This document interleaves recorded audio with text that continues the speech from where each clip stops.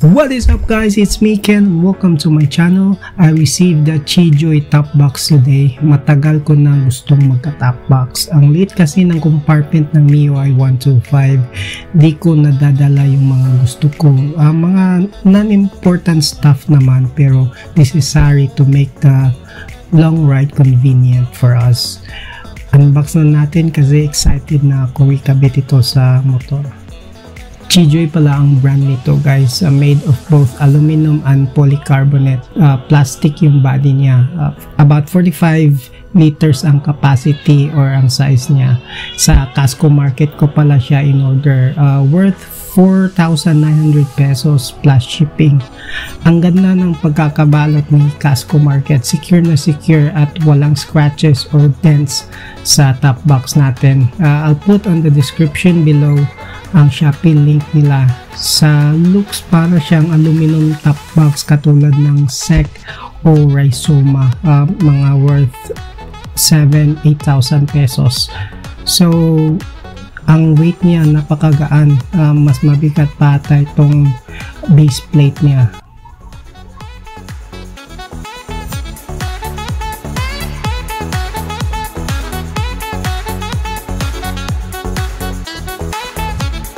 Buksan natin ang box guys, tignan natin kung may laman pa sa loob.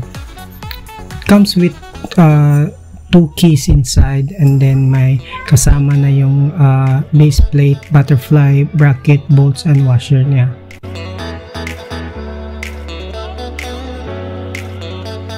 How to open the LiQWYD top box. May button sa ilalim niya. Press mo lang and then you pull it up.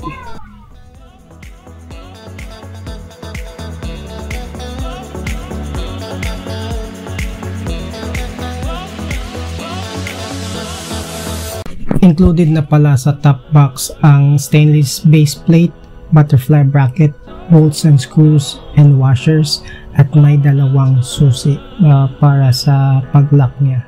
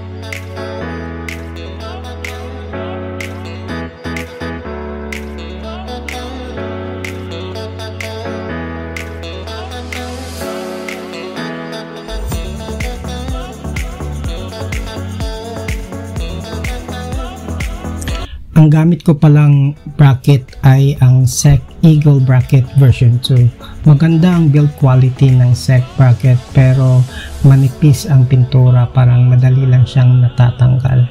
Sa pag-install, 2 butas lang para sa bolts ang fit ng SEC Eagle bracket version 2 sa base plate ni LiQWYD, kaya gagamit tayo ng butterfly bracket to hold the base plate firmly. Buti na lang included siya sa box.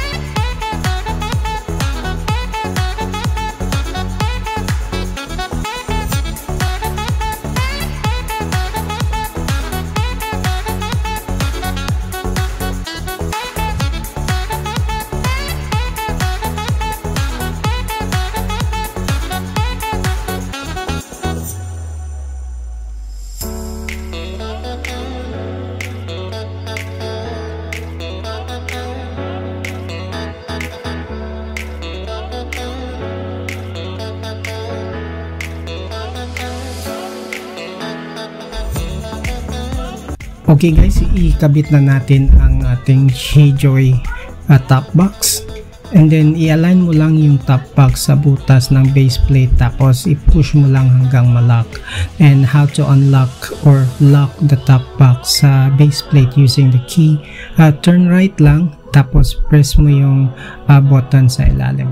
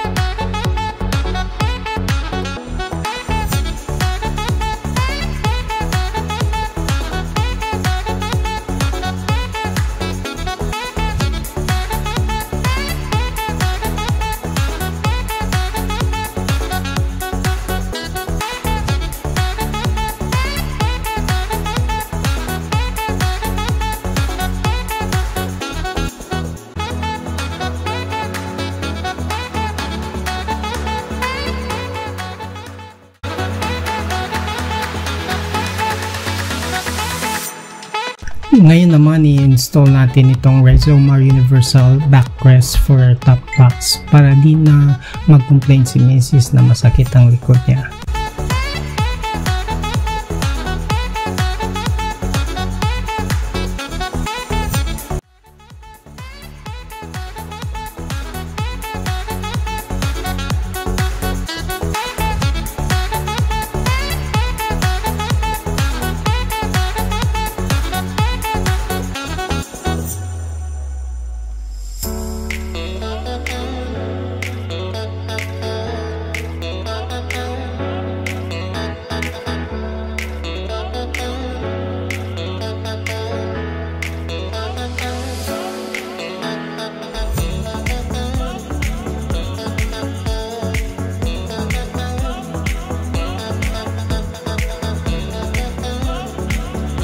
Maganda naman ang quality, malambot yung foam, parang pareho sa stock seat ng MIUI 125. May 3M adhesive sa likod.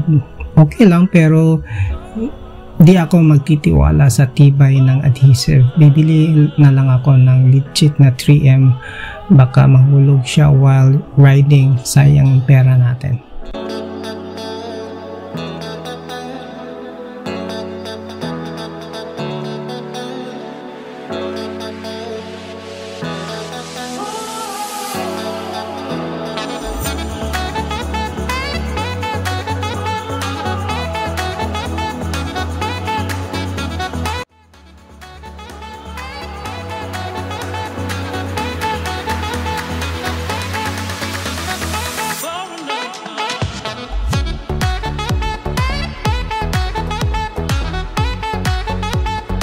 That's all for today, guys. Thank you for watching. Don't forget to like and subscribe. Ride safe always, and peace.